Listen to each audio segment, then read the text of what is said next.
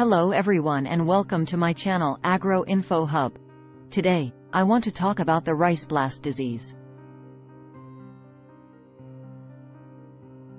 Introduction. Rice blast disease is a fungal disease caused by the fungus Magnaporthe oryzae that affects rice crops. It is one of the most devastating diseases of rice worldwide, causing significant yield losses if not managed effectively. In this video, we will discuss the symptoms, life cycle, and management of rice blast disease. Symptoms. The first visible symptoms of rice blast disease are small, water-soaked lesions on the leaves, which gradually enlarge and turn brown or gray. The lesions may have a yellowish-green halo around them. The disease can also affect the stems, panicles, and grains. Infected grains are typically shriveled, discolored, and have reduced yield and quality. Life cycle.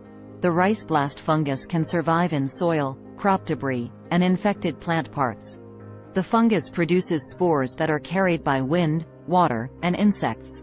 The spores can infect the rice plant through wounds or natural openings.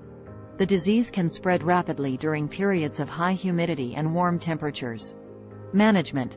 Effective management of rice blast disease involves a combination of cultural practices, chemical control, and the use of resistant rice varieties.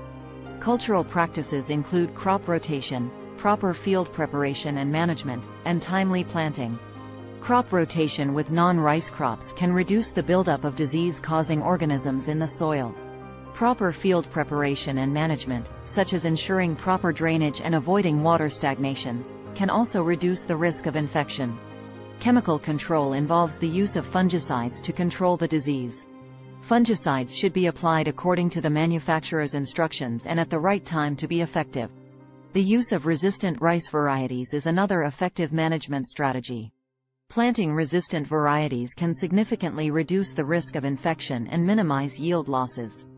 In conclusion, managing rice blast disease in rice fields requires a comprehensive approach that includes cultural practices, chemical control, and the use of resistant rice varieties.